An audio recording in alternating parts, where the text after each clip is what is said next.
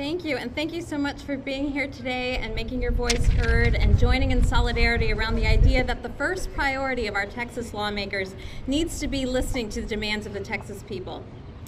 At Texans Care for Children, we work to improve the lives of Texas children through policy change.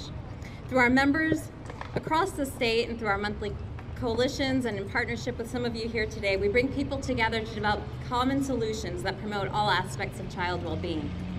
When I speak, though, of caring for Texas children, it's with an understanding that Texans, all Texans, deserve a good start in life, but also a deep concern for the entire community that children grow up in.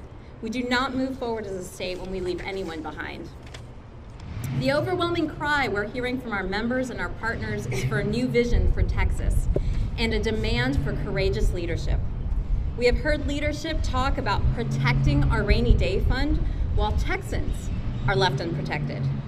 An economic downturn is not about a crisis of numbers, but a crisis impacting real people. Leaving even more Texas families vulnerable during an economic disaster is short-sighted and unconscionable.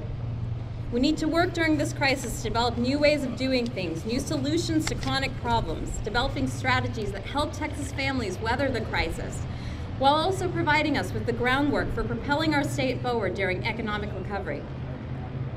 The impact of the crisis at hand is not about budgets, but about real lives, about real individual potential we can choose to maximize or squander. This cannot be the moment when we fail Texas families, but rather this must be the moment when we as a state begin answering the call of Texas families like never before. When we unite, when our leaders take the political risk of pursuing the innovation we need, and we as a state demand of ourselves what we know we are capable of.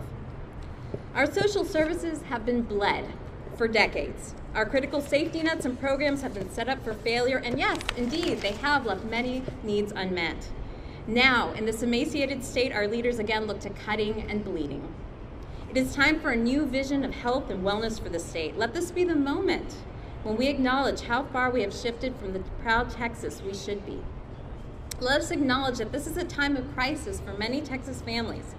Families who will measure success not by leadership claims of how our state is doing, but rather the personal experiences they are having within their own communities and within their own families.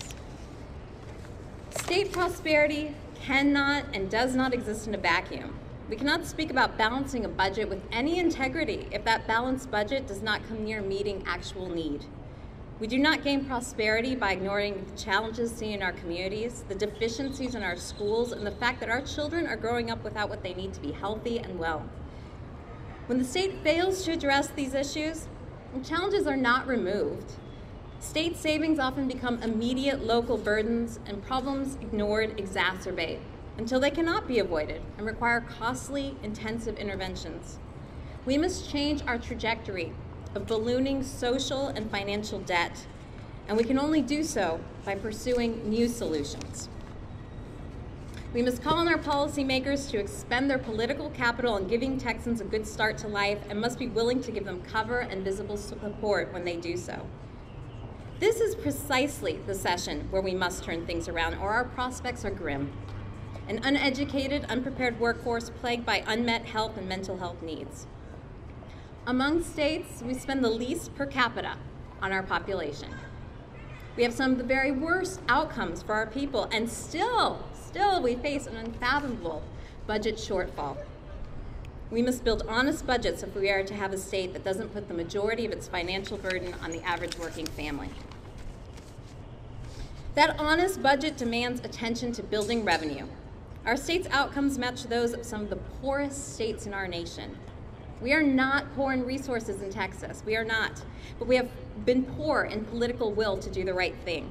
This must be the moment when we change that and build true prosperity for Texas by tapping into our abundant resources to serve our people and save our state.